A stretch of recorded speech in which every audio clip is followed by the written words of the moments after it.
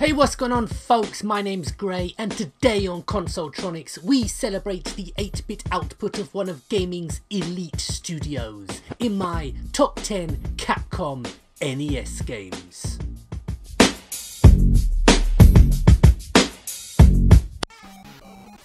If you've yet to play any of Capcom's classic 1940s series of shoot-em-ups, then hang your head in shame. This is 1943, a conversion of the second arcade machine and one of the better shooters available for the NES. A brilliant game.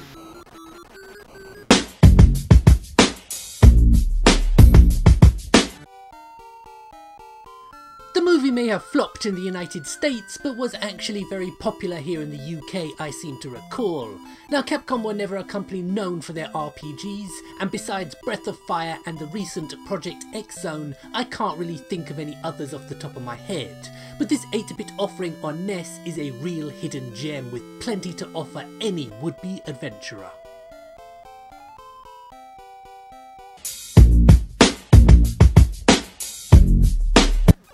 A port of an obscure mid-1980s coin-op, Section Z with its weird at first left and right shooting controls may not turn many heads, but with a little practice the game opens up into a vast exploration driven shoot 'em up.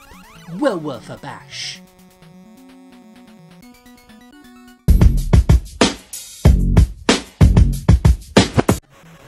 Like most people, my first introduction to Strider was on the Mega Drive, and for a long time I didn't even know the NES had a version of Capcom's 1989 arcade hit, and while it differs significantly from the source material, it's still a top quality platform title.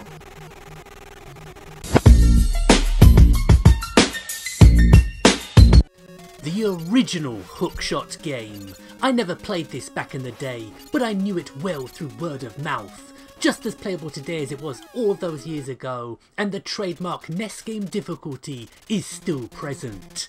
But we wouldn't have it any other way. Before we get to the top 5, I thought a quick look at some of the games that held my interest in making this video was in order, in my honourable mention section. With no hope of either title appearing on the NES, Capcom would release Street Fighter 2010 The Final Fight. Having grown bored of street fighting in the future, Ken Masters becomes a scientist. No really, but is lured back into street fighting, this time on a galaxy-wide scale. If you're stubborn enough to get good at this game, then you'll be rewarded, but not one for everybody. Before Dark Souls, Ghouls and Ghosts was the hardcore title of choice for a generation of gamers looking for a challenge. The graphics may be simple, but this is a good conversion of the coin-op original. All but forgotten now, but Commando was a hugely influential title that would help usher in the new wave of run and gun games we've all come to love. And while I'm more familiar with the Commodore 64 port, the NES version still holds up. Sickeningly cute it may be, but this video game adaptation of the flop animated movie that Hayao Miyazaki walked out on during production is pretty good platform fun.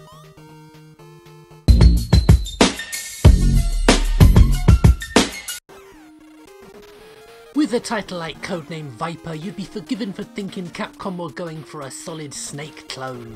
Instead, it's Rolling Thunder they decided to take their inspiration from, as you take the lore to the drug barons of South America. Top stuff.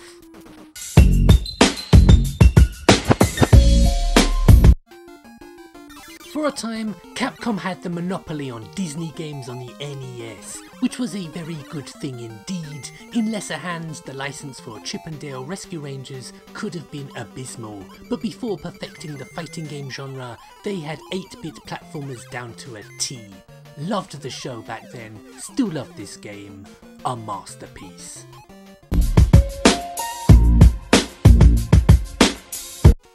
They said it couldn't be done. And they were probably right, but Capcom decided to give it a go anyhow and bring their arcade smash Final Fight to the NES, and they did so in super deformed triumph. A very late release for the console meant that many people missed it first time around, because they had moved on to Super Nintendos, but if you get a chance, try it yourself. It is without a doubt the best beat 'em up on the NES.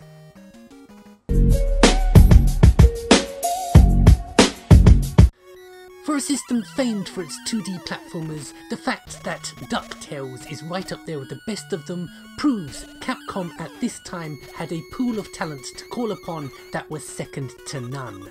This simple to pick up and play platformer based on the hit Saturday morning cartoon featuring Scrooge McDuck is rightly held up as an example of the genre at its best. And now I can't get the blasted theme song out of my head.